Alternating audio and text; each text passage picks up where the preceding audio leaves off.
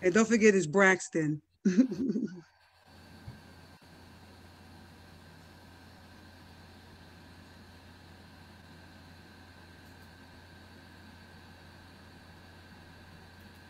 Good evening. You've just tuned in to the A Godly Woman's View, and we're certainly excited about what God is doing. Can you guys see me on that side? It's not showing me. I see you. It's not showing me. Let's see what's going on here. It's not showing. Okay. It's not doing it. Oh, blood of Jesus. Okay. Yeah, I can see I'm you. sorry. God bless. You've just tuned into the new normal. I mean, Lord Jesus, the wrong show.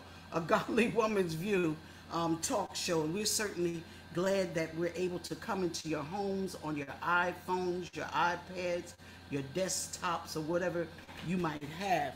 You know, this is a great day, and this is the day that the Lord has made, and we shall rejoice and be glad in it. Is anybody happy today? Listen, I will need you to help me to build this audience on tonight by tagging, by sharing, by just helping us to get to where we need to go. Everything that is going on right now is I'm having some difficulties here, some technical difficulties. If somebody could just bear with me for 1 minute. All right. We're going to ask our Apostle Hicks to open us up with prayer. Amen. Father, in the precious name of Jesus, we come now tonight. Hallelujah, asking you that you will come in the midst of us right now. Hallelujah, let your mighty and perfect will be done in the mighty name of Jesus. God, give us clarity right now in the name of Jesus. Help us, Lord, to do everything decent and in order. Help us to be on one accord, God. Give us wisdom, give us understanding of your word, God, that we might share your word on tonight, God. Hallelujah, to the heart of your people, God. In the precious name of Jesus, we thank you for Pastor Anita Spaulding, oh God. We thank you for putting it in her heart, God, to share with the world tonight. Yes. Your heart, God, your will, your word, and your way. In Jesus' name we pray and we claim it done. Amen. Amen. Oh my goodness. Yes. We thank God for having this opportunity to be able to come into your homes and into your space and let you know that A Godly Woman's View is on the air. Listen, we have had over the years, it's been about 12 years, maybe a little bit more. A Godly Woman's View started on Blog Talk Radio, live stream, MySpace, and the Facebook, so many different social networks, and we have reached over 800,000 viewers through this program with different topics and subjects that God has laid on my heart. We've had exclusive interviews from people from all over the country, and I'm just grateful to God because God, he is good and he knows who he wants to reach and he knows how to reach them. Yes. Listen, we're in 196 countries and 50 states, and I am so grateful and thankful for each and every one of you that take the time out to watch each and every single Tuesday and any other day that we're on. I see the regulars are starting to come in. I see you, Mother Hayes. I see you, Barbara Dreden, Pastor Benson. They just said Cynthia Houghton, Natasha Owens. I see you. Oh my goodness, this is going to be so good. Mark Hayes, God bless you. He says, God bless you, all powerful women of the Most High. And yes, we do. We have some powerful women that are on this evening. Sabrina Williams Dixon, Michelle Baxter, she's giving a shout out. Listen, I need you to help me to build this talk show on tonight. Join this talk show because we're going to be talking about, should a woman preach or should a woman pastor? So we're going to go in a little deeper on today, but I have some lovely guests that are unique and just, I mean, they are in the heart of God, in the mind of God, and they are powerful. And that is in the form of our women in that are in the fivefold ministry gift. And we have our Pastor Brown, who's going to introduce herself. Pastor Brown, God bless you, woman of God. Good evening, and I want to tell you all to excuse me. The voice is almost gone. Had a very busy weekend preaching and so much going on. But we bring you greetings from Milwaukee, Wisconsin. I'm Pastor Dr. Charisse Brown, where I pastor the Highway to Heaven Apostolic Ministries. We thank God I've been in ministry, preaching the gospel, trying to anyway, since the tender age of 19. Got baptized in the name of the Lord Jesus at 7, filled with the Holy Ghost at the age of 8. And I've been running for Jesus a long time. I'm certainly not tired yet. God bless you and glad to be here. Praise God. We have our Apostle DeWanda Owens, and I'm just going to tell you just a little bit about her. She is a faithful servant and the proud wife of Brother Roosevelt Owens. Just say hello so that your picture will pop up. Hello, hello, hello. God bless you, Apostle Owens. She's a servant after God's own heart. Through ministry and guidance of the Holy Spirit, Apostle DeWanda has become a traveling evangelist, helping to build ministries, teaching leadership and prophetic etiquette. She empowers leaders to walk the firepower, dominion, and authority that God has given, known as a demon slayer by her colleagues in ministry. God has proven himself through her life by the manifestation of miracles, signs, and wonders. And as we go on in the program, we're going to hear more from her. So just say hello to everybody again, Apostle. Amen. Amen. God bless. Praise God. We have another dynamic woman of God in the person of our Apostle Karen Bettis-Davis. Bettis-Davis. God bless you, woman of God. Just let them know about you.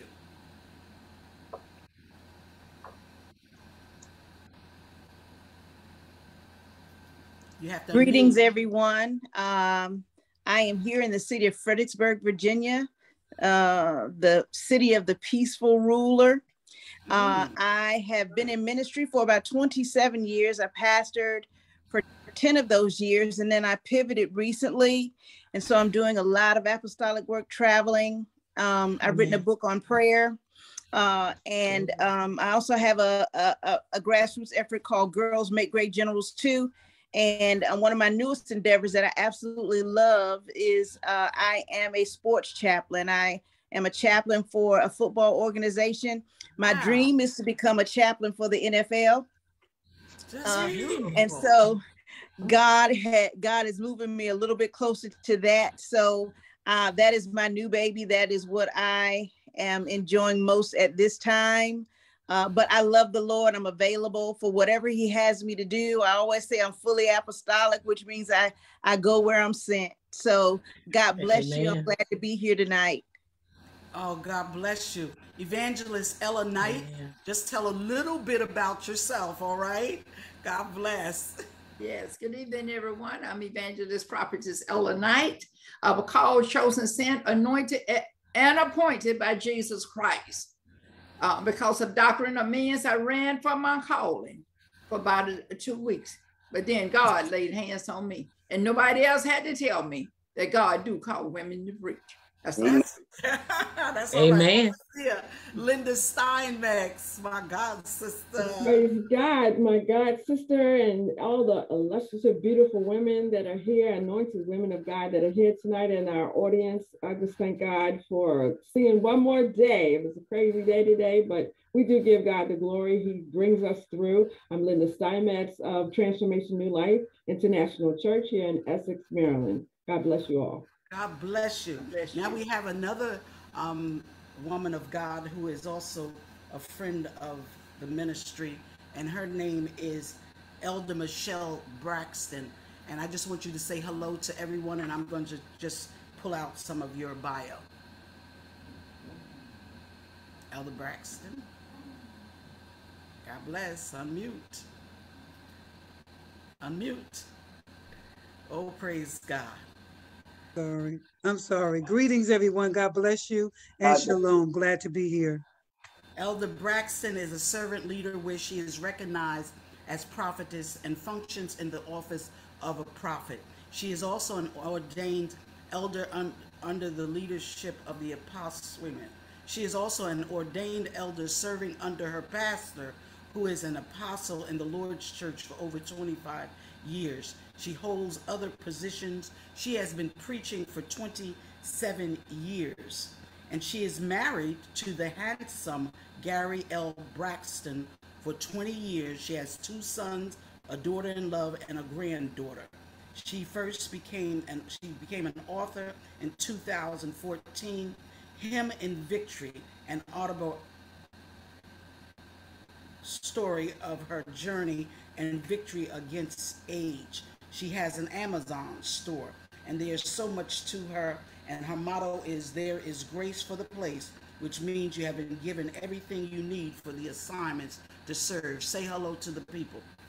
Hello, God bless. Thank you for allowing me to come and be a part of this wonderful company of women. And we're so glad to have you too. Praise Jesus. Amen. We have our Pastor Angela B. Walker. God bless everyone. I'm Pastor Angela Walker in the area of Birmingham, Alabama, of ABW Ministries. Have been serving the Lord. This year will make 38 years of being saved.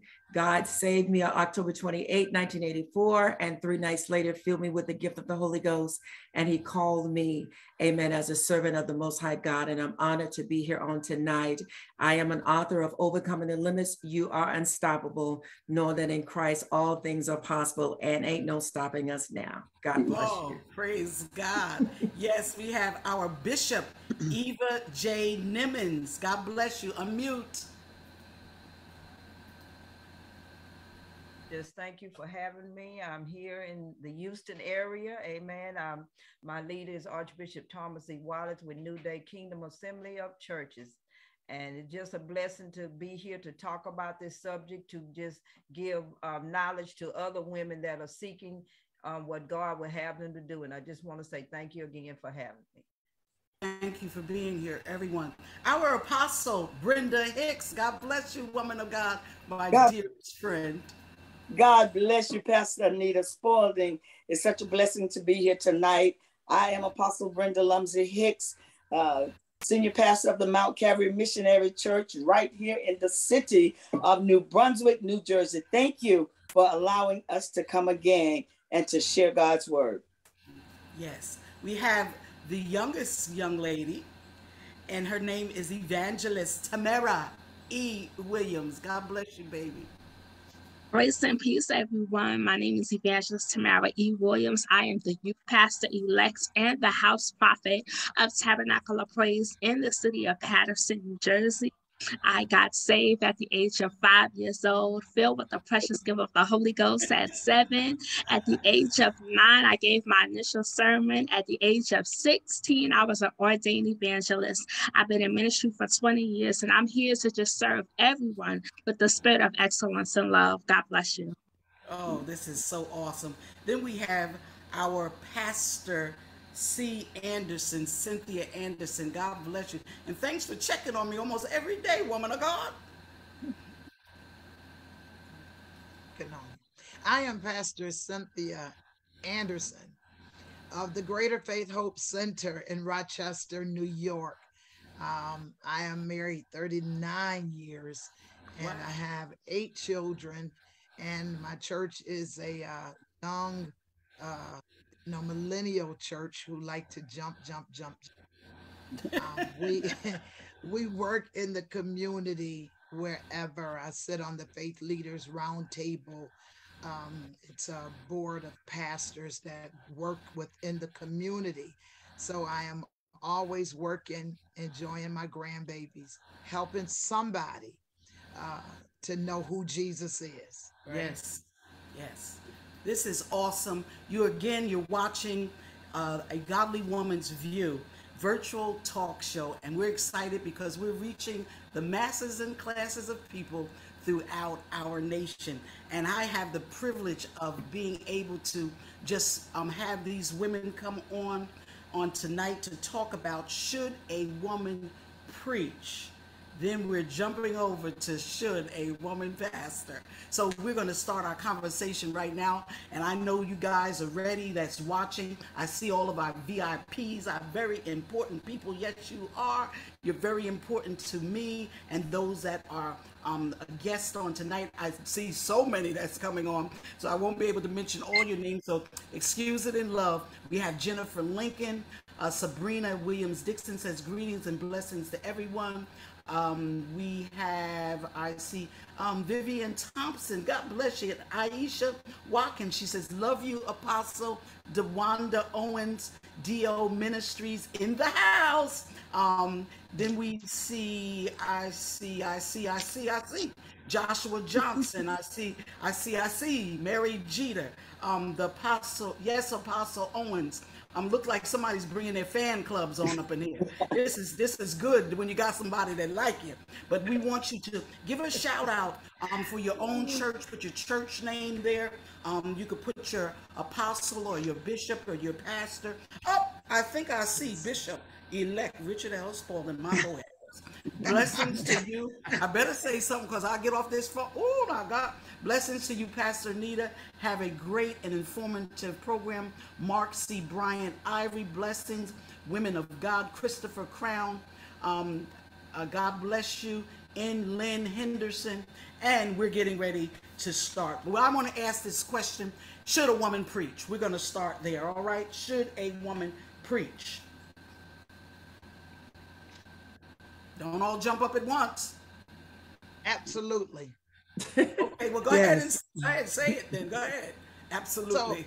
So in Joel 2:28 and 29, God promises an innovation regarding how he would make his spirit available to all of us. And so with his spirit available to all of us, we have to do something with that spirit. He said, I'm going to pour out my spirit upon all people that sons and daughters would prophesy, and that is to foretell. So we would be delivering a message, sons and daughters. But you know, some think that a woman should not preach. There are still in 2022 that some think or say that women should not preach, and they give the same scripture, because it's not that many of them, you know, that tries to help them stand on that argument. But keep going, Pastor C.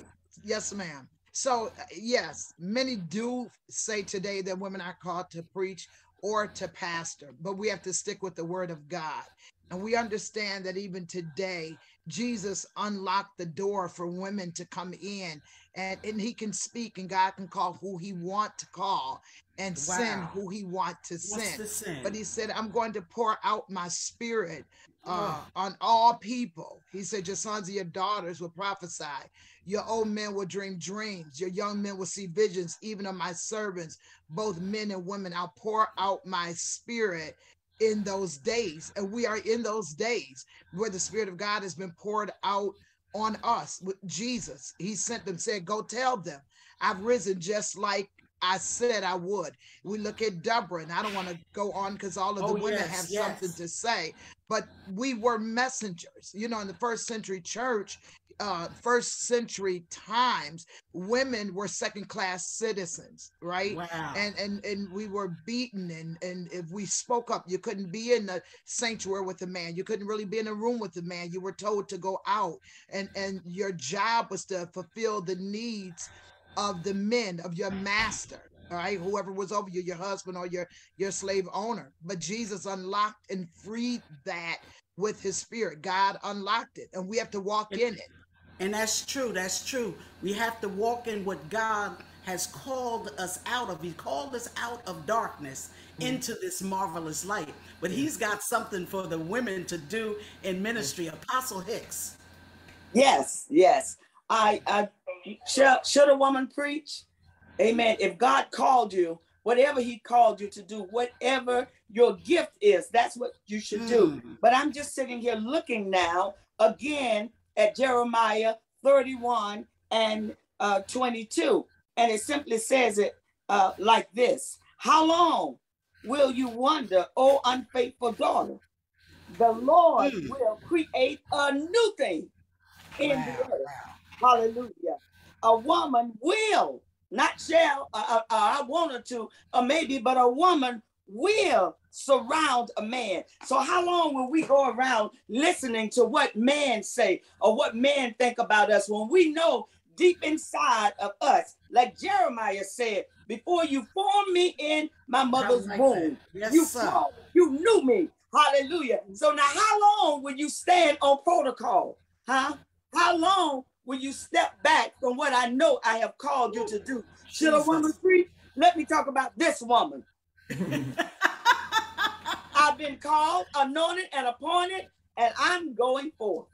Oh my goodness, this is so awesome. Should a woman preach? But we have a comment from one of the viewers, Christopher Crown. He said, previously, I never wanted to go and minister in a church where a woman is presiding over. But I have to do it nowadays because of the congregation who are both male and female together. And then TJ Jackson says, God unlocked it. All right, Apostle Owens, and then Pastor Angela Walker and Overseer Steinmetz, in that order. I wanted to talk about the topic that we have at hand is, should a woman preach? Not only should a woman preach, but a woman should step up and do whatever God has called her to do. In the Bible, when we go to Romans 16:1, we have that, some may pronounce it Phoebe, some who was described as a deacon, but there was a woman named Junia who was described not only as a deacon or a servant of God, but an apostle. And if you go to the book of Romans, the 16:7, you will find out that there are women, and there were women apostles in the Bible. There is a scripture that men tried to use against women to keep silent, but there was a situation where women had to come to men's rescue, and there had been chaos in that particular church at that particular time. And so even then, women had to speak up. So should a woman preach? Yes. Should a woman pastor? Yes. Because it is a woman that's going to step up and do what thus says the Lord. It is a woman that has been endowed with a season of boldness that will stand in times like these. See, there are times, even if we take it back to the book of Genesis, when men like to use a man coming into the world through Eve, well, it was Eve's boldness that made Adam bow down. So yes, a woman should preach, and yes, she should be an apostle. I am an apostle of God. And I stand on that because I know it was him that touched me, and it was him that endowed me with the Holy Ghost. Wow. And you know what? I just enjoy talking to you, Apostle Owens, because she is definitely an apostle. She knows what an apostle is. Some don't know what it is. So we're not going to get into apostles right now. But the thing is that if a woman can be a construction worker, she could be barefoot and pregnant and cooking in the kitchen, and then she could go to work and she could bring home the bacon or cook the bacon, go shopping, take care of them chillings, all that kind of stuff, maintain the household and the man, and then do. But we can't preach. Something wrong with this picture, you know. But I'm sorry, Pastor Angela Walker, because we moving on along. Come on, come on. The Bible tells us in 2 Peter 1:10 to make our calling and election sure. Jesus, yes, Lord. To be certain of what God has called you to do. There is a secular song that asks the question, what's wrong with being confident? And Peter said, being confident, Paul said, being confident of this very thing, that the work that he has begun in you, he is faithful and capable of completing that. Yes. We have to be confident and knowledgeable, knowing what God has called and commissioned and anointed us to do. Because the Bible lets us know in Romans, whom he called, he justified and he qualified and he glorified us. And men cannot deny. The woman of God said last week that they cannot deny fruit. Hallelujah. It cannot be denied when the glory of God is upon you, when you walk into the room and shift the atmosphere because of the power and the authority that you walk in. And see, it's not arrogance, it's not cockiness, but it's confidence. You're not going to stare me down. You're not going to shut me down. And you're not going to bully me because I know who I am. Hallelujah. Glory to God. And I know the authority that God has given me. You got to make your calling and election sure, because God called us, then he elected us. He chose us. He cast lots and he said, I want her. Hallelujah. My God, listen, you're watching A Godly Woman's View, and we're talking about should a woman preach? And we're going to get to the pastor part, and we're really touching on it right now. But the thing is that I love these women because they know how to stand in their place. They know who they are. They know what they have to do. They know how to speak. And you know, this is something that I believe that women have, that God has chosen women to do a job. And when we do it, we do a perfect job. Isn't that something? Okay, Overseer Steinmetz. Amen. I just want to add on to what my sister pastor was saying earlier about women being filled with the Spirit of God, that she was God breathed from the very beginning. God breathed by the Ruach of God, the very Spirit of God. Even when we were created, they were equal in the beginning. Jesus even said that he made them equal. Sin came into the camp and created an inequality. But then Jesus came to set women free. Women, you are loosed. And we have been taught that woman, thou art loosed. We know that when he talked to the woman that was caught in adultery, even then there was inequality with the man. How come the man wasn't going to be stoned? No, they wanted to stone the woman, and they wanted to embarrass her and bring her out there like it takes two to tango. It took two to create the sin, but they brought her out there. But Jesus specifically loved her and spoke to her and said, where are your accuser? He agreed. He forgave her right then and there on the spot. So we see all throughout history, women have been oppressed because they were oppressed because it was a plot and a plan of Satan. And that's why we're being attacked now, trying to be shut up, trying to be put down, trying to be oppressed, to say you can't preach. And there are some that will try to oppress you. But listen, God called me out and brought me out of Egypt to bring me into the promised land. Who are you to take and have a God complex to put a woman, so to speak, in her place? God has already given us a place and a place in him. Now there's someone in here that on this screen that is refuting what we're saying, and that's good because y'all could jump in and help them out. Jesus Christ, he says, had female assistants, but they were never upgraded to apostleship. But that's his word, not the Lord's word. And I just want to add he's an apostle, Christopher Crown. Well, I just want to add one more thing to that. I just want to say that we talked about this last week. I want to remind everybody that when we were in the upper room, or when they were in the upper room, there were women there as well. And they were disciples of Christ, followers of Jesus, which is what we are. And they were filled with the Holy Ghost as well. So if there was a problem with that, God's Holy Spirit would never have come upon them, and they would never be able to go out and minister. So we need to think about that. Who all is saying that it's not so? Why are we here and being effective today? We are. And you know, there's a woman that Murray Jeter, she says, a woman can carry the word, labor with the word, and then deliver the word. But you said what? She can't speak the word. The devil is a liar. All right, Evangelist Knight. Oh my goodness, all these hands going up. Bless y'all. Evangelist Knight. Certainly, a woman can preach. If you go back to Old Testament, go ahead. Are you ready for me? Yeah, go ahead. I'm ready. Go ahead, answer. Hosea 4:6 say we perish due to the lack of knowledge. When you reject knowledge, then you are rejecting God. And he's not going to sacrifice his son because of our ignorance no more. Should a woman preach? God used women in the Old Testament. He used women in the New Testament. Look how he used Deborah. Deborah judged both men and women. Look how he used Abigail. Abigail went and stopped David from killing her husband because he was cruel and had a bad attitude. But she took on from her husband, went and met David, kneeled down, and David had to yield to her and changed his mind. Should a woman preach if God tell you to preach? I ran from my calling because of doctrine.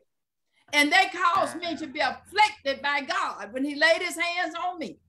So now you want to know, do God call a women to preach? I advise those who say that he don't. You need to go to God for yourself, because you may have to give him the account of what you're doing in the day of judgment. Lord have mercy. Apostle Karen Bettis-Davis. Oh my God. Well, there are a couple of things that I want to say. First, before we get into the apostleship, I just want to point out that in the Old Testament, in 2 Kings, there was a woman by the name of Huldah who ran a school for prophets. And so we see even in the Old Testament that God has put women in charge. And what's interesting is when the king gets a word, he doesn't like the word that he receives from one prophet. So he attempts to go, Jeremiah, I believe. So he attempts to go to her, and she is bold enough to say to the king, like, do you really think I'm going to change the word of God? Do you really think I'm going to give you a soft word? And so she raised many female prophets for God. But also I want to talk about, and you know, what's really interesting, and I want to say to the man of God who is stuck with this question, that one of the things that you have to do, Bishop Bismarck told me years ago, he said that the Bible is absolute truth, but it is not the only truth that exists. So what that means is that we need to study people like Josephus, Eusebius, that we need to look at some historical documents so that we see what's actually happening back behind the scenes. Because if you do those things, you'll find that the woman that he meets at the well, that her name is actually Fotini. And she has this experience with God after being married and now living with a man. And he gives her living water and tells her that she'll never thirst again. Well, not only does she begin to serve Jesus, but her sons, her sister, and all of her family. And they are there on the day of Pentecost when the Holy Ghost is dispensed to the people of God. And if you look up her story, it's amazing, because in the Catholic Church, they know this, they celebrate her. But in the Protestant church, you know, we just call her the woman with no name, you know, the woman with all of these husbands. But when you study the work that she did, that not only did she win her city for God, but she traveled and she won nations for God. As a matter of fact, what they say is that she was so anointed that when they would send the guards to watch her when they put her in prison in Rome, that the guards would get saved, that they would get filled with the Holy Ghost, they would be saved. She is the only one, the only person where at her death, she is the only one other than Jesus Christ where they said she did not die, she gave up the ghost. Wow, this is powerful. Listen. And so we have to understand that if we're going to sit in an opinion, we better be careful, because God is the all-knowing, all-seeing God. And God is willing to peel back the layers of our ignorance for us if we are just open to what God has to show. There are many theologians, there are many fathers in the gospel, there are many historians who will tell you about these women. We know that we talked about it last week, that when the Bible was canonized, they took a lot of women out. But I want to suggest that you read the Apocrypha, that you read some of the lost books. You read some of these things, because you will find out from the very beginning that God loved women, that he used them, and that they did some mighty things. I could go on and talk about others, but because there's another woman in 2 John who's the elect lady of the house. We could talk about her. But there's a scripture, I think it's John 1:12. It says, he gave us the power to become the sons of God. And so that word sons there is both male and female. Now, when you talk about God, God has both, we're created in his image and in his likeness. So that means that in God, there is both the male and the female expression. So in Genesis, when it said that he hovered over the darkness and the deep, and talks about that word ruah, how he hovered, how he brooded over it, that is a female expression of God. When we call him El Shaddai, the multi-breasted one, that is a female expression of God. God could not have made woman in his image if his image, if part of his image was not female. And so I just encourage you, my brother, to study. Don't just turn the pages, but also look at the history, because you'll find that you're missing one of the most potent and powerful expressions, because we all have to come into the unity of the faith. And you know, in Ephesians 4:20, it talks about the fivefold ministry gifts, and it doesn't say, is there a male apostle? Right. He called the male evangelist, but he says that he has put some in, and that's the evangelist, the prophet, the pastor, the teacher, for the edifying or the building up. So we need to know that there's neither male nor female in Jesus Christ. I see you, Laura Jackson, Pastor Laura Jackson, my God sister. We have Overseer Raymond Wyatt Sr. says, if not for the women of God, the church would be empty. Empty. He ain't never lied. Closed, broke. Oh, you know what, y'all? The churches are full of women. Where are the men? And the men are supposed to lead out. And that's what I believe. Men are supposed to lead out in devotion, in praise, and lead the family. But since he's not doing that, not a lot of them, there's a lot, the women have to do it.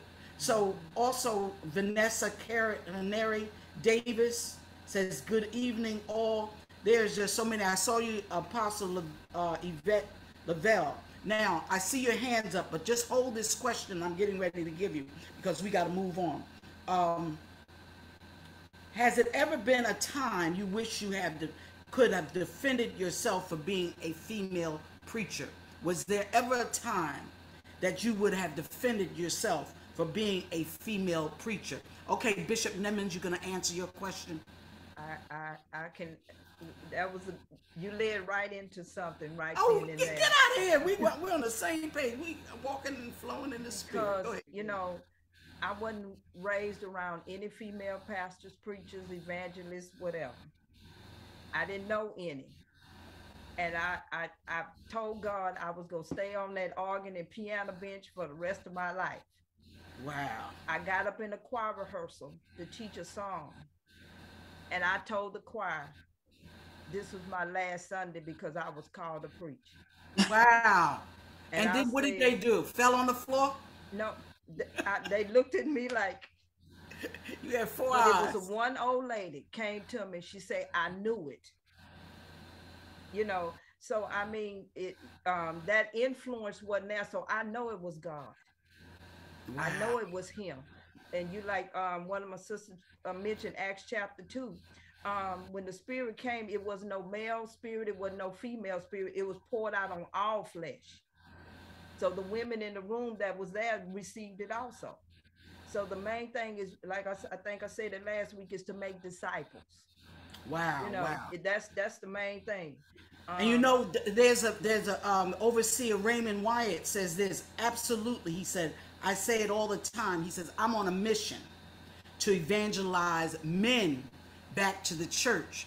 And I believe that this is an evangelistic tool, this Zoom that we're on tonight, and that's evangelizing. And that's what we're doing, even though we're talking about should a woman preach or should a woman pastor. This is an evangelistic tool that we're reaching out and we're bringing people in back to the place where they need to be in the Word of God. I believe that is where God is taking us to at this time. Apostle Brenda Hicks and then Pastor Brown. God bless you. Beloved, listen. God is seeking true servants, not male, not female, but he wants true servants that's going to obey his word, do it his way, his will. And this is what he said. He said, don't maintain the status quo. Don't worry about whether men believe that you're called, because there are some women don't believe that you've been called. That's right. Amen. Amen. That's true. And there's some women that don't believe that women are supposed to preach. That's it. Exactly. That's the truth. But God said, don't seek that. He said, seek his will, his way, and his word. Not seeking prestige, position, or power. That's not what he wants us to seek. But I want to ask you this question. Where in the world would people have landed if the women wasn't praying and preaching and proclaiming, pulling down strongholds, casting down imagination, and every high thing that exalts itself against the knowledge of God? Where in the world would Peter be right now? Where would the Jews have been if Mordecai hadn't pulled Esther in to go to the king? Come on now. I can't with you. Lord have mercy. This is so powerful. We better not worry about who think we've been called, but we better be about our Father's business. And thank God that we have been called and recognized and walking in our calling. There's so many hands up. I'm just like, go. Let me just say this. Let me just say this, and I'm done. Okay. The word tells us it's the anointing that destroys the yokes and removes the burden. Not Jesus. Not position.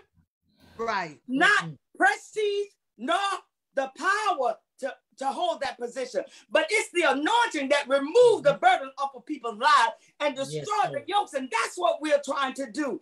And Jesus said, because we can't save nobody. He said, if I be lifted up from the earth, I'll draw. Now, so you saying we need the anointing. So what is the anointing? What is the anointing? Hallelujah. What is the anointing? The anointing is tapping into the oil of God, to the mind of God, doing what God called us to do his way. Tap in. We need the oil of the anointing to know the heart of God. Lord, have mercy. And I just want to say, go ahead, Pastor Anderson. Pastor Anderson. Okay, go ahead.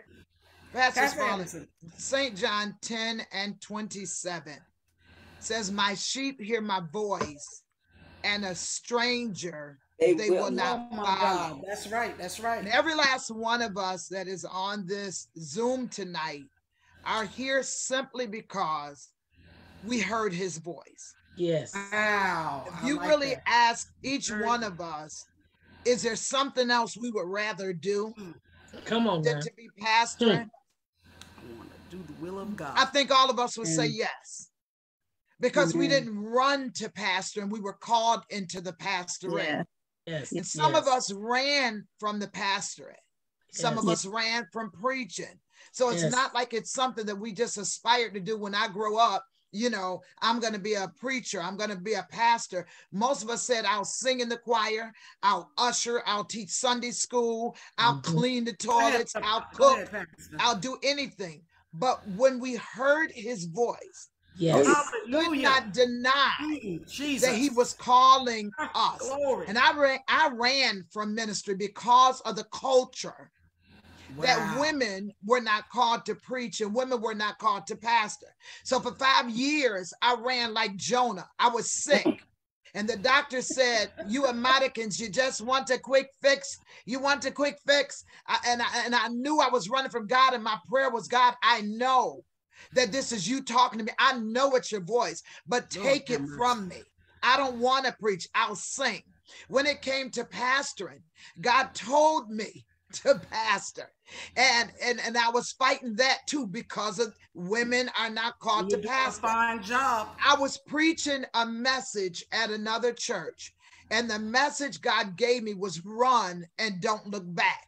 And in the midst of preaching that message, I had a battle with God.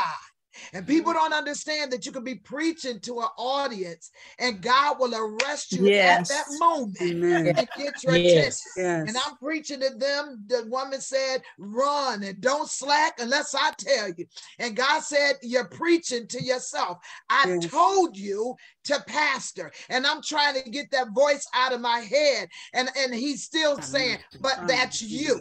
You're preaching to yourself. And after I got done ministering, I looked at my my admin, and I said, I need to just go out the door. I wanted to just go home because they didn't understand the battle that I was dealing with fighting. I don't want to be nobody's pastor. And I said to God, those lives will be in my hand. Yes. I will have to give an account of these souls, and I need to just give an account of mine. All right, but I got to give an account of their souls. When you hear the voice of God, it is undeniable. And he says, whom I love, I chase. And I scourge as a son. Yes. And so when he got after me, because he wanted me, all right, I was sick. And the doctors were saying, you have degenerative arthritis, and within a couple of years, all of your organs are going to be deformed, your body, your fingers, everything, and eventually you'll die. I am here today, listen, because I obeyed his voice. Did I come in? You know, Joyce Meyer said, if you got to do it afraid, just do it. Right now, I did it afraid. I can only tell you my testimony. Yes, we know about Lydia. Yes, we know about Tryphosia. Yes, we know about all of these women in the Bible, Deborah, Miriam, and all of that. But what about us today? We have a story, and our story is just as powerful. My pastor kept saying to me, daughter, do you have something you want to tell me? Daughter, I knew what he was asking me, but I didn't want to acknowledge it. And I kept saying to him, no, I don't have nothing I want to tell you. I wasn't lying because I didn't have anything I wanted to tell him, but I knew what God had told me to do. Now I was getting ready to, my husband said, I want us to go to Florida. And it was our first flight. And so I was like Jonah. I was scared to get on that flight, because I knew that God was calling me. And I said, all right, I got to tell my pastor before I get on this flight, because I don't want to kill my whole family. All right. So I got on the flight, but let me tell you how it worked. In my mind, the back of my mind, it was like, if I make it back home to Rochester, we got to get through this. Come on, I ain't going to do it. But when I got back, I could not deny the encounter that I had in the house in Florida. That God will not. I asked my husband, I said, will God take this away? He said, you don't want to ask God to take it away. So I'm standing here. I don't have to defend what God has given me to do. I'm going to take the energy and do what God has told me to do. Amen. Amen. That's it. I just, could I tap in now? I want to hold on for a minute. Waiting so patiently. Hold on for a minute for Elder Braxton. Y'all just waiting so patiently. But Eric Walker, he says he's a pastor. He's my nephew, matter of fact. He says, there is neither male nor female, for ye are all one in Christ Jesus. Then I saw Nancy, co-pastor Nancy, Darlene Bazemore said, blessings, Pastor Spaulding. And so many have so many different comments. Y'all can go over and read them. I go back and I read all 200, 300, and then I respond to everybody. But let me tell you something, that we need to know what our calling is. And then after you know your calling, we need to walk in our calling, and we are not to be afraid. And I heard somebody say earlier, we should not feel as though we're being bullied. Somebody is trying to dumb us down, you know, because there's times when I felt that people were trying to dumb me down for just pastoring. Matter of fact, my husband, it's so funny, we laughed about it a couple of weeks ago, and I said, you know, notice if I go to a church by myself without you, even though I'm a pastor, they don't pay me no mind. But as soon as I come in with Bishop Elect Spaulding, they go, oh, bless you. I said, well, what the heck is this? But the thing is that I told him, I said, oh, they respect you more. He said, well, no, don't even give no excuse. All right, don't even try. But the thing is that, you know, still some people cannot accept you being in ministry leaders. And we need to really just not be afraid of that and keep doing what God tells us to do, because we don't want to be beat with many stripes, because there's souls to be saved, there's lives to be changed, there's bodies to be healed, there's people that need to be delivered from drugs and alcohol, there's just lawyers and doctors that need to come to know Jesus Christ for themselves. We cannot stop just because somebody else don't believe that we should preach, that we should be a pastor, that we should be a bishop, that we should be an apostle. But we need to stand upon the word of God, knowing that he's able to do abundantly and above all that we can even ask or think. And whatever God God is going to do, he's going to do it, and he's going to do it through us. Lord, use me. That's what I said. Lord, come on, here I am, Lord. Here's my hands. Use my hands. Use my feet. Use my mouth. God, I'm available to you for you to use me. Hallelujah. Hallelujah. Because there's some folk that listen, they preaching and they men, and I said this to a great man of God that went on to be with the Lord, Elder Scrivens. And Elder Scrivens, I said, how is it that somebody that could be gay can, and I was young, I was like 16 years old, be gay, and they could preach and they could pastor. But here I'm an evangelist. I don't smoke, drink, or fuss. And I said, but I can't lead the people. I can't preach to the people. He said, well, daughter, you got a point there. I said, thank you very much. But the thing is this is what we need to see, that listen, God is doing the calling. It ain't man. It's not man. It's not woman that calls you. It's God. Oh, let me shut up. This is just too much for me. Lord have mercy. Oh, let me excuse me. Where am I at? Where y'all all got your hands up, Jesus? Pastor Brown, go ahead. Come on. Oh, I'm sorry. Pastor Brown, right after Braxton, because she haven't said one word. Evangelist Tamara, I know you had your hand up. Well, you should, girl, I just over the screen. Yes, I better jump in here, because if I don't, I won't be able to speak. But one thing I want to say is that you have to be delivered from public opinion.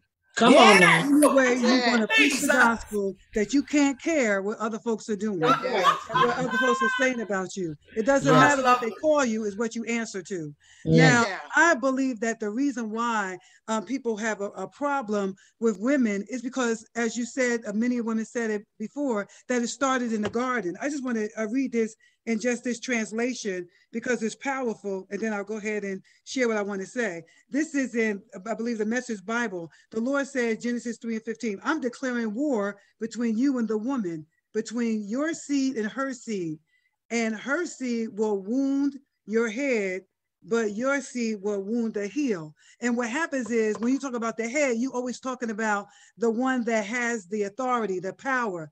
And the enemy does not like the woman, because the women's assignment is to go for the head. We're always going for the head. You look at Deborah, she had to go to the head. She had to go to the rock and command the man of God to do what God called him to do.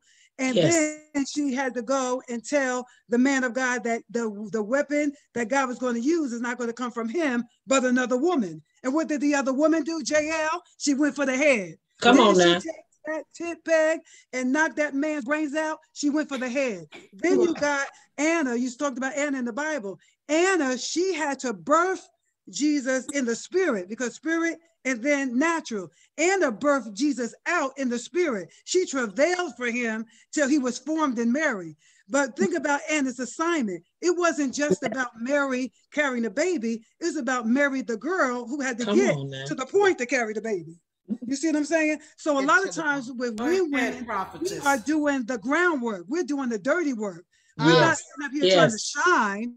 Amen. But we're digging out the roots. We're dismantling, amen, demonic structures that have been down embedded into this religious system. The other thing, Jehoshaphat daughters, they came in and bust up a meeting that was for the old boys club. And they said, look, give me my inheritance. Just because I'm a woman, you can tell me I can't get my inheritance, and my father died in his own sin. And God changed the law because of a woman. And today, that same law is still established in the Jewish culture, where women in the Jewish culture can now own property. Come on now. Fat women. So when people say that women ain't called to preach, women called to more than preach. Then you got Abigail. She had to stop the warrior inside of David and speak to the king inside of David. So David missed the throne because David had to overthrow a system that Saul set up. So when they say that women are not called to preach, God used women all the time. And so I believe that because we are called, we are the weapon. We are a secret weapon. God always revolutionized things with the women. Huldah started a revival. The first revivalist was Huldah. So she had to go to Josiah the prophet, Josiah the king, and said, look, this is what the Lord is saying in these scrolls. And you need to do that. And what he did, because he obeyed the woman of God, he caused revival. He started dismantling all the idols, all the things that were going Yeah. on in the system. This is why the devil hates us, because we're going to tell the truth. Right. Yes. Yes. Because the truth is going to Yes. set you free. Exactly. And that's why. Exactly. Are we called to preach? Absolutely. I was Yes. called to preach when I was dying of AIDS. The Lord, I had an encounter with the Lord. I fasted, I prayed, because that was the diagnosis back in the day. Y'all talk about that pandemic. I survived that pandemic. And the Lord told me, he said, Michelle, do not take that medicine or you'll die. But if you stay in my presence, I will keep you, because I called you to be a prophet. Not only did he speak to my now, but he spoke to my future. And now 30 years later, here I am, because I've been called to preach. And if we don't preach, then the world will not be saved. Because God uses women to birth the new thing that's coming forth. When Deborah went forth, she did what she had to do. The Bible said that the children of Israel stayed out of bondage for 40 years. It was the most of the time when they went in bondage 10 years, 20 years after the judges came. But she was the only judge that operated in 3 or 4 offices at the same time. She was the mother of Israel. I'm gonna have to cut you off. She was the prophetess. She was the judge, and she was the military leader. She sat under a jupiter tree, but then she shifted and she moved into the spirit warfare battle. And she went with Barak to make sure he did the job correctly, because she had the word of the Lord. Not only that, she was a worshiper, and she knew how to worship God, so she was able to ascend unto the hill of the Lord to get instructions from God, so she can tell the people what to do. Yes, women are called to preach. Amen. Lord Jesus. Pastor, listen. Woo, this is so powerful. Tamara, you're going to be right after Pastor Brown. But why are we even thinking about this? When we're talking about a woman pastoring, should a woman preach? Should she pastor? Now, this is the question. I want you to hear it. If a woman pastors, is it considered usurping the authority over a man? Now, y'all think about that while Pastor Brown is coming, then Evangelist Tamara E. Williams, then Walker, then Knight, then Apostle Davis. This is so hot. I mean, the audience is going bananas over here. God bless you. I see all of y'all comments. Go ahead, babe. Praise the Lord. This is about as loud as I can talk again. Lost my voice. But I want to say one thing. Hear you. Several of the women, which you all have been phenomenal tonight, and I didn't want to say much tonight, but a lot of you have said things that I was saying. And I go back, and it's funny how men say that women shouldn't preach or shouldn't pastor, or they want to deal with gender. But what are you going to do when it's time to go with Jesus and you be the bride of Christ? So men, do you have a problem with being the bride of Christ? If you're going to have a problem with us preaching and pastoring, if you have a problem with gender, then you should say, Lord Jesus, why are you calling me a bride? I'm not a woman.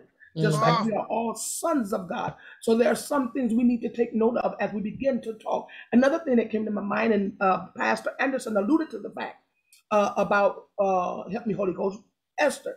If Esther had not interceded, then the children of Israel would have been destroyed. She had to intervene for them. Another thing that came to my mind, we can't forget about Ruth. Ruth was phenomenal in her call. And Ruth, who was not a Jew at the time, she was considered a heathen. She was a Moabite woman. We know how the Moabites came to be, the incest with Lot and his 2 daughters.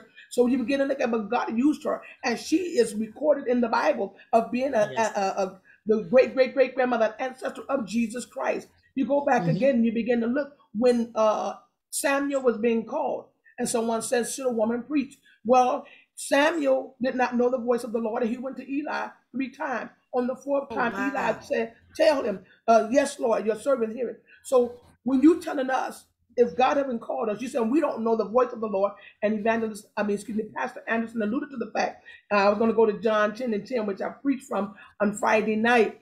He said, my sheep know my voice. Well, Samuel first didn't know the voice. He got some help from Eli. But my God, when God called me, I knew his voice. I didn't need anyone to tell me. I knew what God was telling me to do, because when you belong to God, you have a relationship with God. You have a close, intimate relationship with him. You know his voice. And I told them the other night, only me, only myself, and my mother would call all those other women or all those other people in the church, they wouldn't turn around because they don't know her voice. But I could be blindfolded and I would know her voice.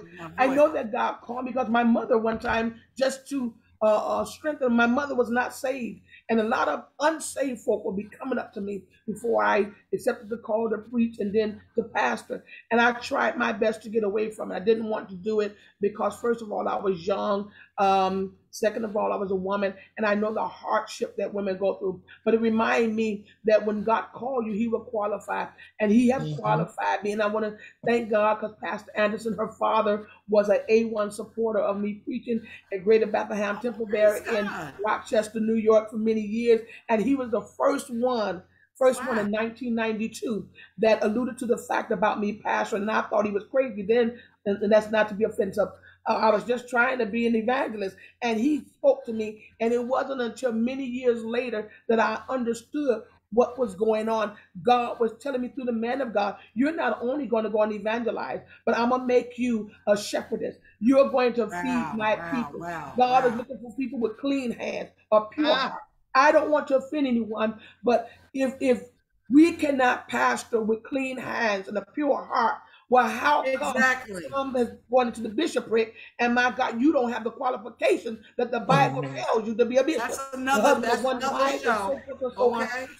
There's a lot of different things that you attack the women, but we have lived a life that God is pleased with. We have walked upright before him. And so you look at the different things God have always utilized. I have a book called All the Women in the Bible, and it's just phenomenal. From the very beginning, God have always orchestrated that he would use a woman. And one thing I said, we don't have to be macho. I never have gone around and pushed my weight. Everywhere I've gone, men, honest to God, I've never seen so many older men that favored me. Bishop Rumph, Apostle Weston, who's not living. I would go to Oklahoma for my job. This is good, Pastor Brown, but I'm gonna have to cut you off. Go ahead. And when I get a chance to talk to you all, call me off. We're gonna let you have your own show with me, okay? Y'all all need your own talk show with me, co-hosting or something. But anyway, this is just wonderful. But I have a comment from the audience. He is from Guyana, West Africa, and he is an apostle. He says no one can stop women. He says also that sure, the devil, this is what it is, he says, the devil is afraid of women. That's what he says. He says, this woman is loaded. Praise God. But it's just so many that are making comments. This Pharrell Hill Richardson says that they're enjoying this. So if a woman could be a pastor, can she be a bishop too? All right, we're stopping there. But go ahead, Tamara, baby, go ahead. I didn't forget you. That's all right. Grace and peace again. I enjoy these women on tonight. And as I was sitting here, I just wanted to say something a little different than what everyone else was saying. But I was looking at Acts 9:36. It says, now there was at Joppa a certain disciple named Tabitha, which by interpretation is called Dorcas. This woman was full of good works and honesty, which she did. The reason why I wanted to bring that scripture out is because God has given us the ability to be good in his sight and to execute the plans that he has given us, even before our mother's womb. And so when it comes to the women are midwives in the spirit. There are many times people have called on a woman to help push them to the next, to help them with their family, with all the issues that they're going through. And also when you mention reference as far as pastoring, the Bible says that I have given pastors after my own heart. And so if you are a woman of God who has the heart of God, you can pastor the people of God. Miriam was like a pastor. She led the people across the Red Sea with that tambourine. And God uses us to be an instrumental blessing. The Bible says that wise woman builded up her house and the foolish woman tears it down. We have the power to build up, to tear down, and to destroy. And God has given us the ability, amen, to pastor, to lead people back to Christ. And when you mention in reference as far as with a man, I believe that as we execute our God-given rights and our abilities as God has given some apostles and pastors, right? That has nothing to do with the relationship that God has given, because if we are equally yoked in who God has given us as a counterpart, that has nothing to do with the plan of God. Matter of fact, it extends the plan of God, that you have someone by your side to help you execute the vision. And so when you think about as far as men and women have their own style and how they pastor. They have their own flavor in the kingdom of God. And some people prefer women pastors because they have a softer touch. They're nurturers. They know how to push and to pray. And we just have a different perspective when it comes to leading God's people. And so that's why I believe that women should not just preach, but also to pastor, to lead people back to Christ. This is so awesome. And thank you for that. Pastor Walker, then Evangelist Knight, and Apostle Bettis. But we know somebody's going to answer this question about if a woman is pastoring, is she considered usurping the authority over a man? My scripture that I want to bring is coming from 2 Timothy, the 1st chapter, verse 9, says, who had saved us and called us with an holy calling, not according to our works, but according to his own purpose and grace. He called us according to his purpose to walk alongside and to do the work of ministry. He called us because he purposed us before the foundation of the world. He knew that he would anoint us to preach. We had no idea. So many women have said tonight that we didn't get in this thing just to be called to pastor, but we got in it to serve God and to serve his people. But he called us to a greater capacity that we had no desire, no inkling that he was going to utilize us. But we had to say yes. Hallelujah. We had to say yes, because we could not turn and go back the other way, because he knew that we would be a reject, and we did not want to be rejected by him. We want to be accepted. I remember the scripture when Jesus say, whom do ye say that I am? When you talk about defending your calling, we don't have to defend it. Jesus says, some say you are Elias, some say you're the prophet. And I preach the message, do you know who you are? In spite of what they say. Hallelujah. In spite of what they say, do you still know who you are? He called us with a holy calling, and we walk in purpose, on purpose, because of his purpose for our lives. Wow, awesome. Evangelist Knight. Yes, and we as women in the ministry, we got to learn how to turn those stumbling blocks into stepping stones. Every round should carry us higher and higher.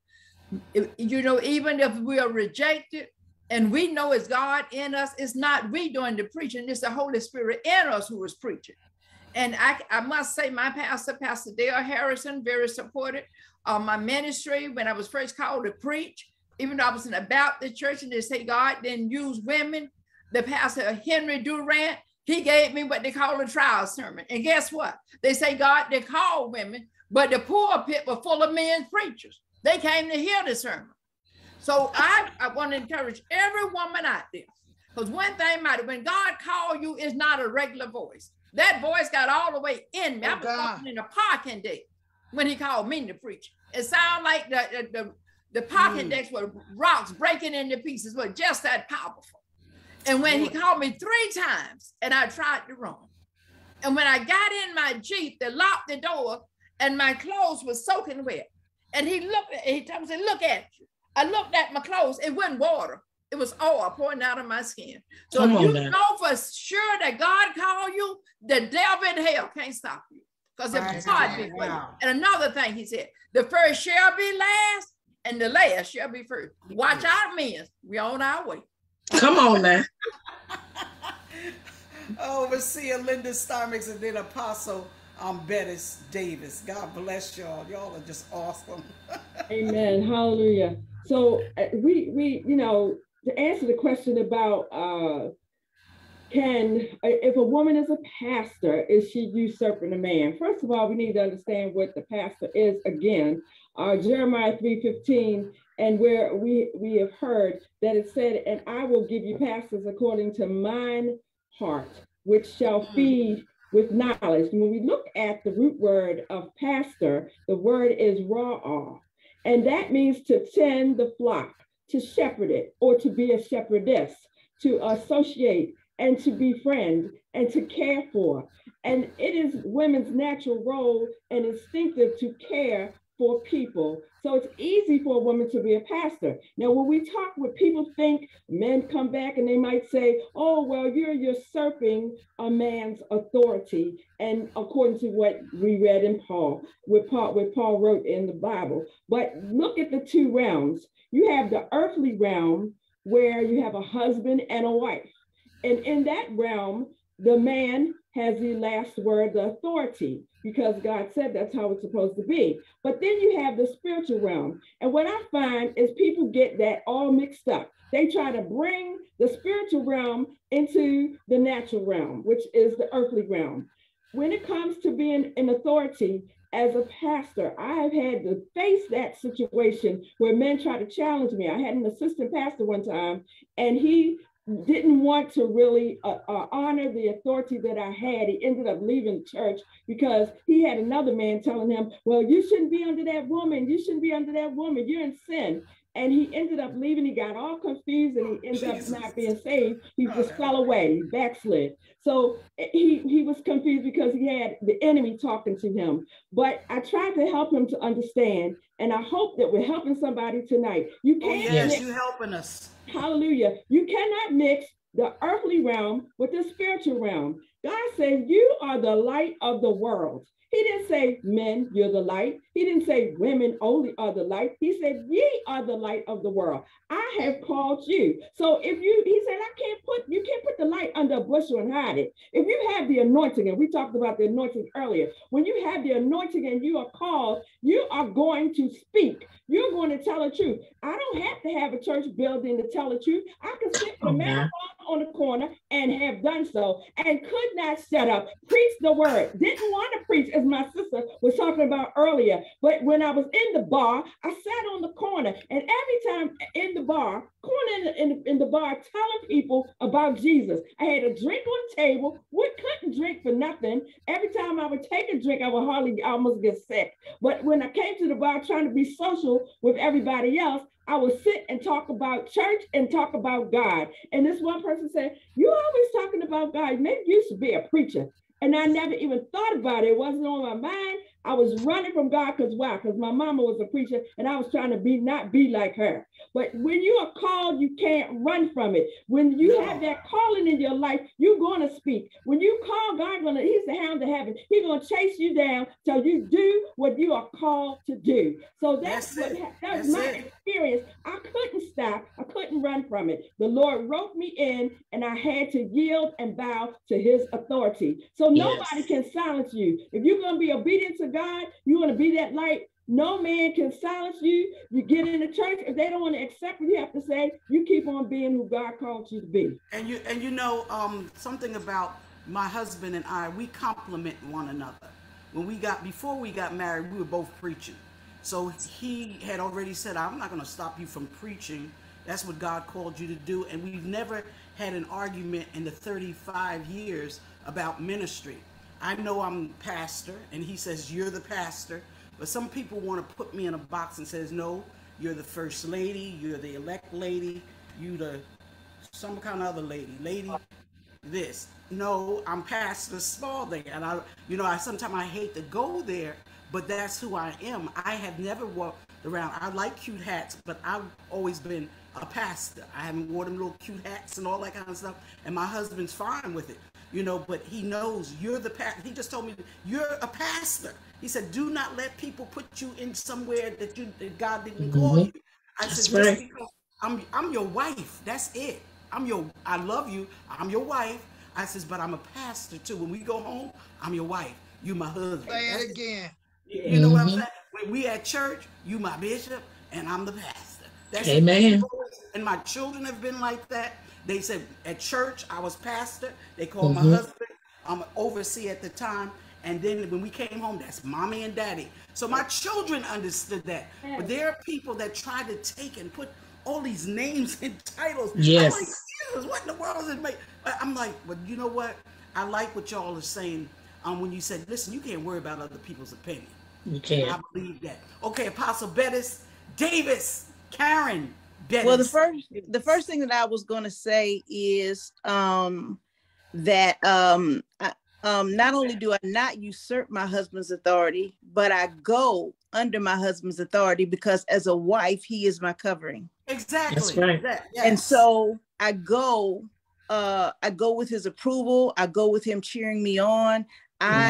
You know, and I had a very unique church. My church was, in the beginning of my church, it was 70% white. I have actually pastored more men than women.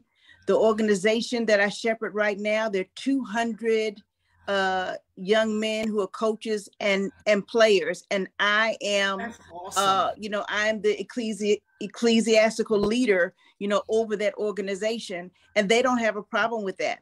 To people who say, you know, for me, you believing in me is not a heaven or hell issue. And to be honest, I don't really care what you think of me. What matters to me is that I'm pleasing to God as his daughter. Yes. That I complete the assignments that he gives to me.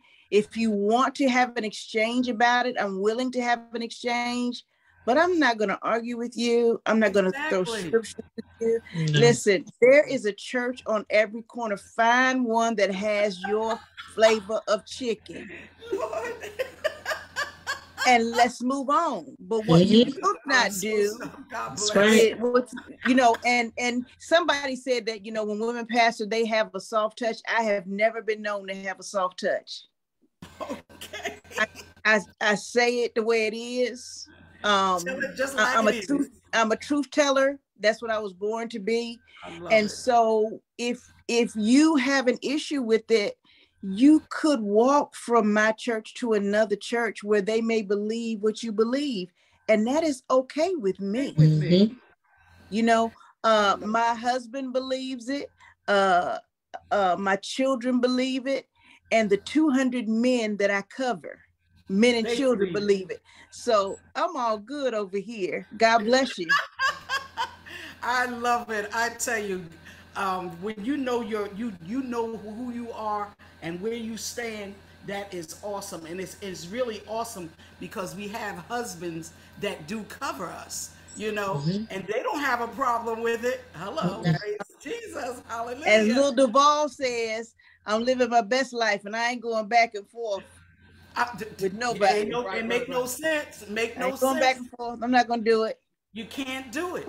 Apostle Hicks, and listen, we're gonna have to stop, y'all. This has been so good. Oh my God, I can't even read all these comments, but I'm gonna go back and I'm gonna read them and I'm gonna definitely acknowledge them. Go ahead, Apostle. Okay, so to answer your question, are we supposed to usurp over the men, authority over men? We are all servants of God doing the will of God. No gender.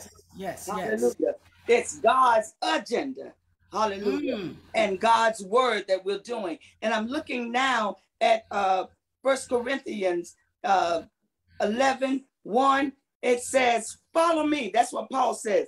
We're not here to boss you and say, oh, you're going to do the devotion and you're going to do this. We're servants of God, feeding you the word of God, praying over you. Hallelujah. Covering you when you go out and when you're coming in, giving you what thus saith the Lord through the word of God. And then if you go back until chapter 10 and verse 31, it says, so whether you eat or drink or whatever you do it to the glory of God. And that's what we're here. We are servants of the Most High God.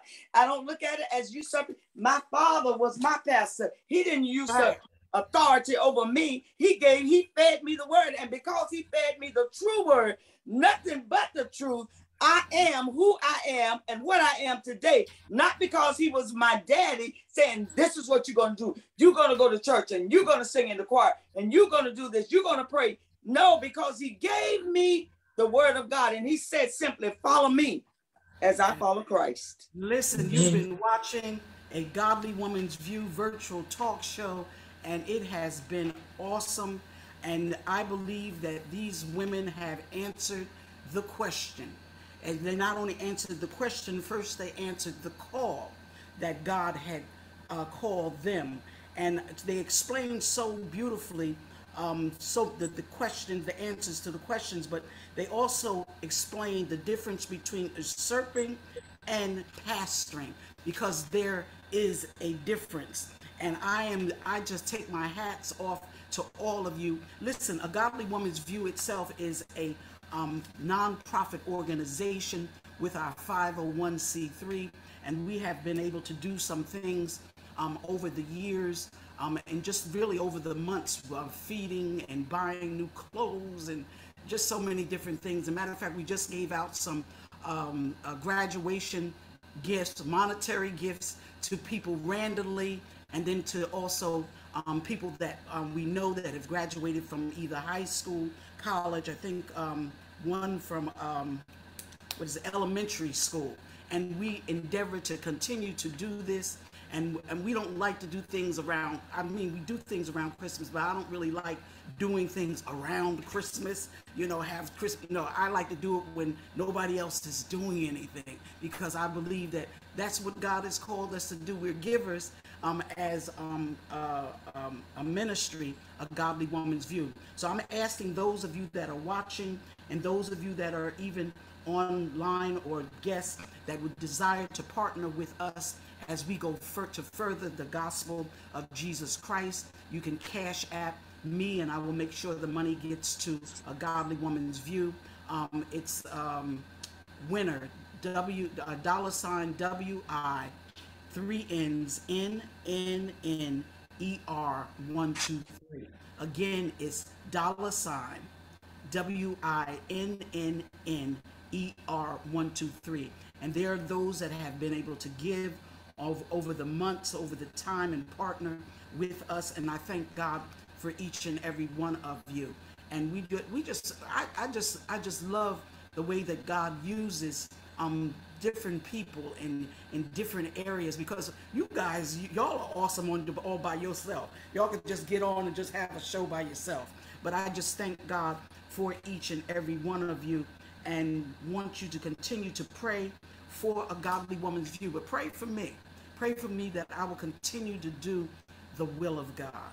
I think I've spoken to each and every one of you on the phone lately, and I tell you, y'all have encouraged me. You have blessed my soul to hear how sound you are, because there's some folk that's not sound, but y'all are teaching sound doctrine. And that's what we need to hear. That's what we need to do. That's what we need to believe. Praise God. So we thank you once again for joining our virtual talk show on this evening with these beautiful ladies. But before they go off, they're going to tell you how you can reach them, what their name is, and the name of their ministries, what time they come on, if they're virtual or if they're in-house or whatever it is, and what they're doing. I know there's some conferences coming up. Please share that with us. Please share it on my page, okay? Please share it on my profile so that I can be able to put it out some more, because I believe that God wants people to know about you, and you. Again, this is a worldwide ministry. I thank you, Apostle Bettis-Davis. You could see it. She put already. You could type it. You could just see it. Armed is a new model for spiritual warfare and intercession. She has her own powerful ministry, but they're going to tell you that themselves, that they have a book or whatever they do have. Apostle Brenda Hicks. Yes. You're first. I love you. God bless you again. My name is Apostle Brenda Lumsey Hicks. I am the senior pastor of the Mount Calvary Missionary Church right here in the beautiful, anointed city of New Brunswick, New Jersey. I have service in-house every Sunday morning starting at 11 a.m. or you can catch us on YouTube. You can catch us on on Facebook. Hallelujah. On MCMC. Please join us. We would love to have you. Amen. God bless you. And if you're ever in the city or in the area, come on down the New Jersey Turnpike. Exit 9. Exit 9 right on into Route 18 North. and it'll bring you right on to Mount Calvary Missionary Church. I'm looking for you to come in the place one day. God bless you. Wow, what an infomercial. I love it. Evangelist Knight. I'm Evangelist Prophetess Ella Knight. I'm with the Ascended Minister of Jesus Christ, the Total Anointed Prayer Line of Jesus Christ. I have a book, How to Overcome the Spirit of Fear. Wow, where can they get it? Where can they get your book? Tell them where they could get it. Okay, you can get it from Amazon. You also can get it by online. I've noticed it in quite a few stores online, Books A Million. So you can just write me. And also I'm on Facebook ministry, Evangelist Knight on Facebook, and enjoyed the show. Thank God for this opportunity. Enjoyed you too. Overseer Linda Steinmetz. Praise God. I've had an awesome time. Thank you, awesome women of God, for just blessing me tonight and all the other people. I'm Linda Steinmetz with Transformation New Life International Church.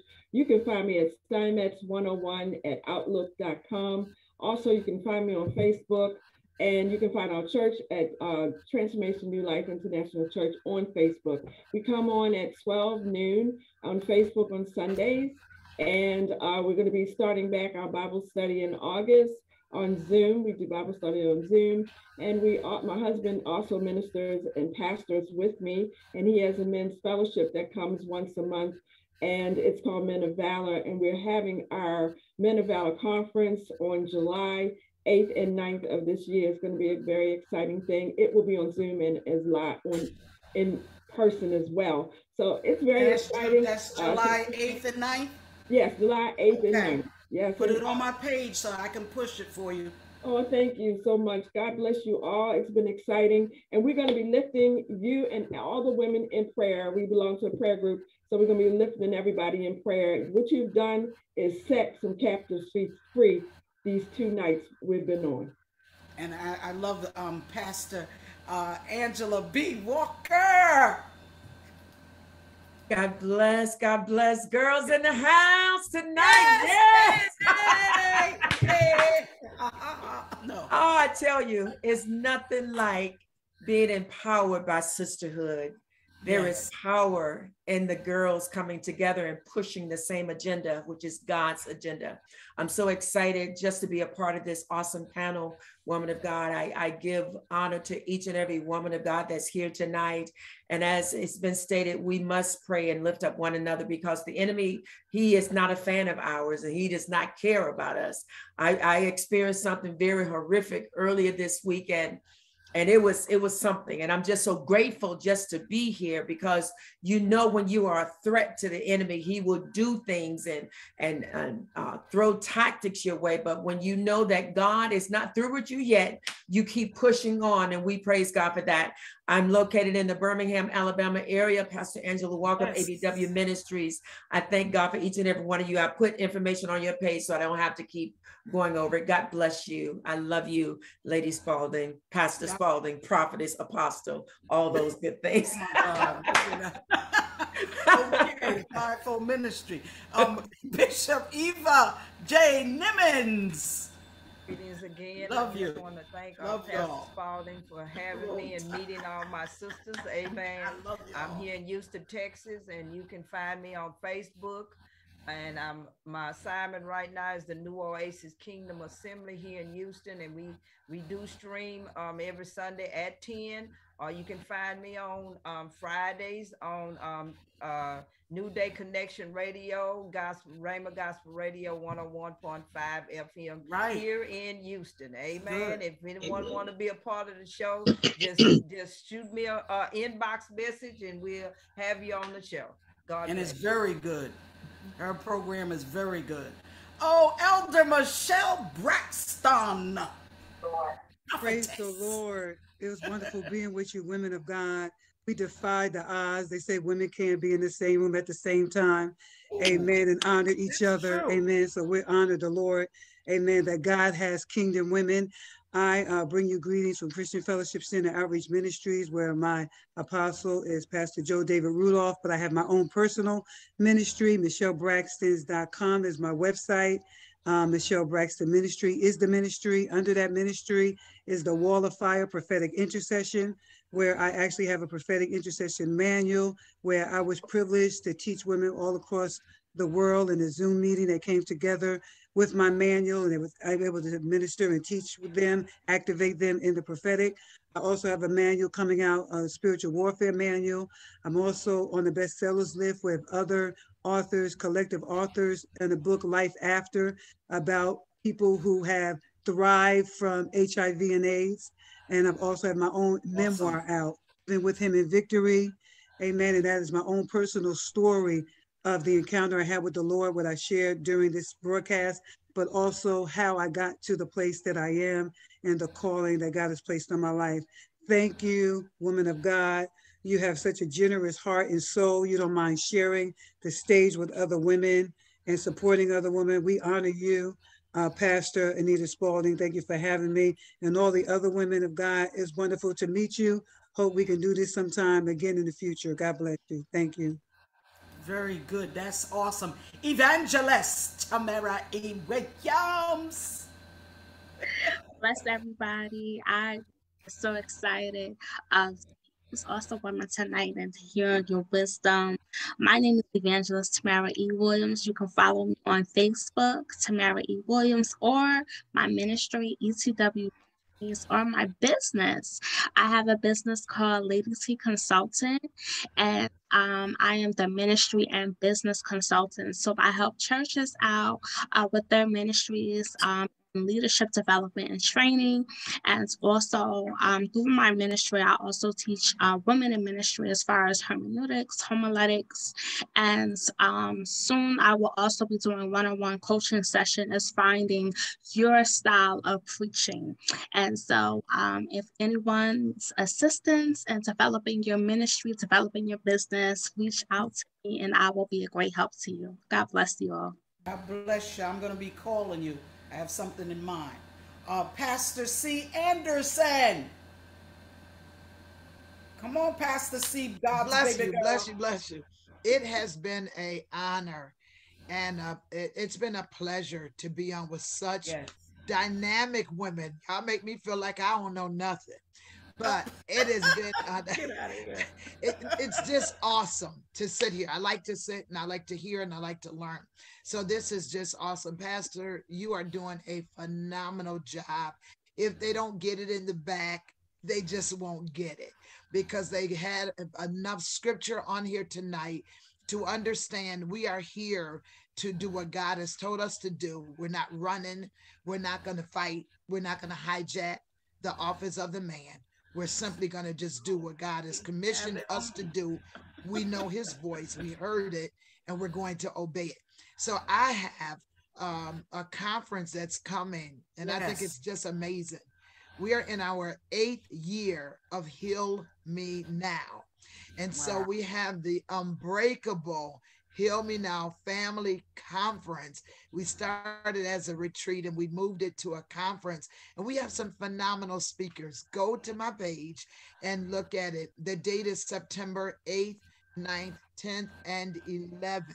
Just go to my page instead of me going from every speaker, but it's going to be wonderful. One of the things I would like to mention is we have Pastor Aaron Porter, we have Pastor Christina Staten, and we have Evangelist Karen Monroe, who is dealing with COPE, C-O-P-E, and it is children of the priesthood everywhere.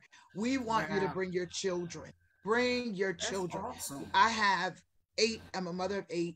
I have 6 of my children that work hard in my ministry.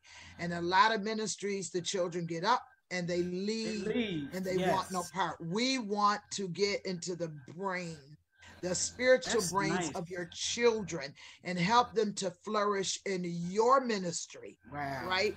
Give them the tips and tools how to understand the hurt of their parents, how their parents as pastors are hurt, how the church, people leaving the church. We want them to leave Heal Me Now knowing how to cope as a pastor's child, as a first family. All right. So get your children, get them registered. It's not the $200 registration. The registration is actually only $50. The hotel is $116. Wow. So just come. This is an affordable conference. Affordable. All right. One of the registrations I did was $260 something, I believe. It's $50. The hotel is $116. So register, go and make, your hotel reservations. It's going to be dynamic. 4 nights of power, and it's always powerful. Wow. All right, Apostle DeWanda Owens in the house. I love her. I have had a wonderful time. Wonderful time. This has been great. Yes, it is. I love the collaboration. I have just enjoyed myself. I have really enjoyed myself. I thank God for each and every last woman that's on the panel, and I thank God that and hope and pray that we have encouraged other women not to run, not to duck and dive, but to stand up. I am Apostle DeWanda Owens. I have Do Global Ministries. You can find me at doglobalministries.org. The only thing we have coming up is July the 6th. We get on a plane and we travel from Dallas, Texas to Nairobi, Kenya. And we're there for 2 weeks for ministry that I have to do over there. But keep us in prayer as we continue to do the work. Hallelujah. It's a lot of women going. It was supposed to be some men. My husband couldn't accompany me this time, but we want men to come and stand with us. And so I just want to say that I have enjoyed the panelists and the panel, and keep us in your prayers. Yeah. Oh man, this is so good. I just want to mention Pastor Anouk Nayak. He says, "We love you, women of God." He is from India. He is a supporter of everything that I do in America, and thank God for him. So we have our pastor, Dr. Brown.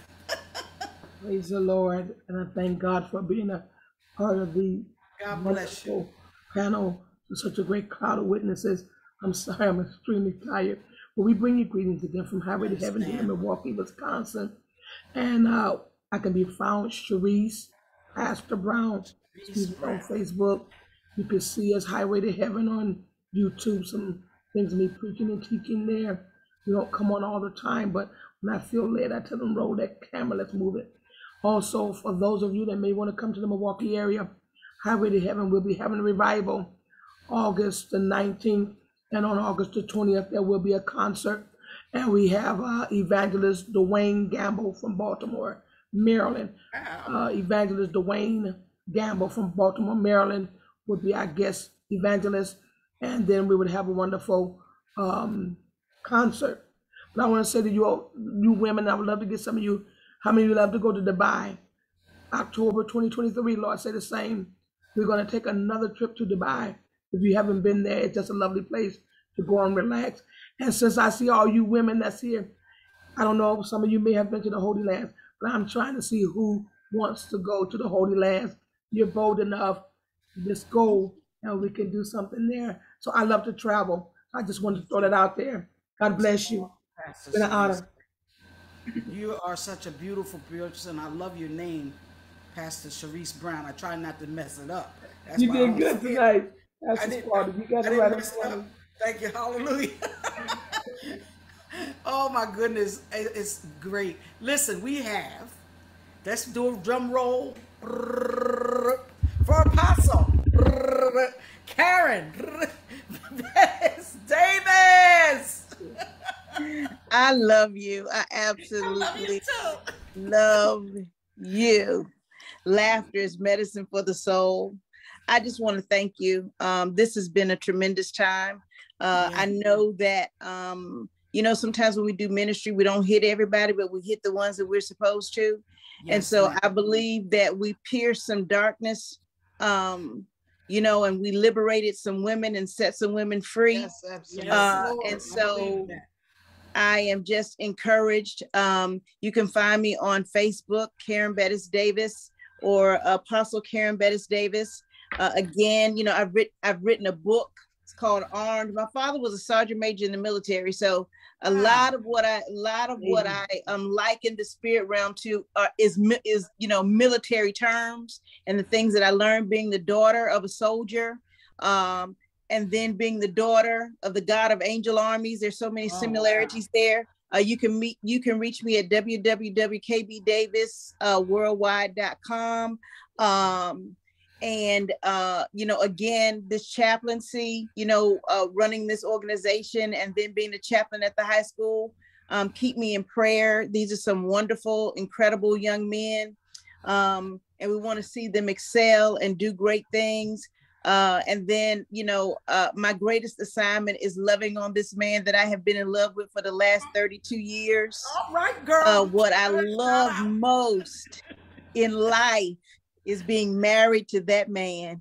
And so I honor him because everything that I have done for the Lord, he has pushed me and he continues to push me. You know, I think I told you guys in the beginning that I took a little break during the pandemic. So I got back in the pulpit last Sunday and he sat up and he said, you know, babe, this has been one of the greatest days we've had in a long time. Wow. And I said, why? And he said, because you got back in the pulpit, baby, because that's where you belong. And so I will spend the rest of my life loving that man and thanking God that I have such an incredible support system. Wow. So I'm going to be somewhere kissing on somebody. You know what? You know, that's too much information. But anyway, that's all right. Listen, this has been an awesome time. Yes. Those VIPs, very important people that have joined this broadcast tonight, we thank you. We thank you. There is nobody like God's people. God's people are unique. They're the top of the heap. They're the zenith. They are awesome and unique. My husband says I'm stealing his stuff, but we're one. I told you, whatever I say, you say. Yes. You know, we and thank him. Thank you, man of God. We thank you, man of God, for coming and just being a part. Thank you. He was supposed to come on and give his view, but he said he might be a little bit too long. But you know how that is. But I thank God for him because he does. Like many of your husbands, they do support us. Yes. And I thank God for him. I want for nothing when it comes to my Boaz, Richard L. Spaulding. Praise God. He is just a wonderful man and he is humble. And thank God for him. And we just say to each and every one of you, thank you again for your donations on tonight. And God bless you, and we'll keep in touch because I have your phone number. I know where y'all live. Okay, I know where y'all are. And thank Bishop Nathaniel Gomillion. Yes, he has been really talking to me constantly about different things, and he's just empowering me. I thank God for Bishop Thomas Wallace, another man of God who pushes me.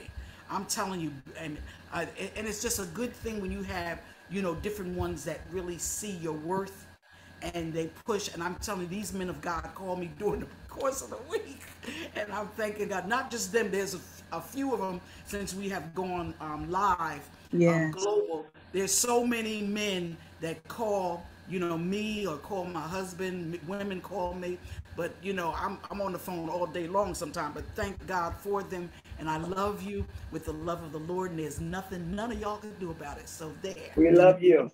All right. We love you. Love you. Bye-bye. Thank you. I love you all. Love you all. Nice meeting you.